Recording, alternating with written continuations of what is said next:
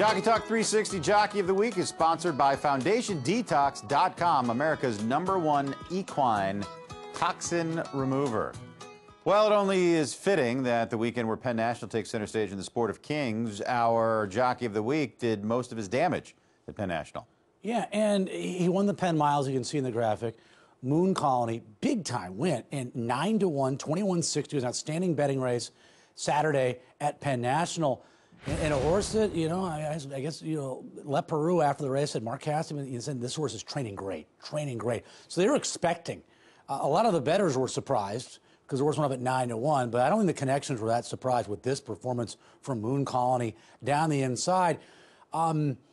He just finished second, Leparoux, in the Penn Oaks in the prior race. So now he comes back in the Penn Mile. So on the big night at Penn National, big day or evening for Julien Leparoux and pulling the upset in that $500,000 Grade 2 event. And then the next day, he got even, maybe, well, I don't know, better, but a milestone at Churchill for him. 900th victory at Churchill Downs for Julien Leparoux. So a big weekend around for Julien, and he is our Jockey Talk 360 Jockey of the Week.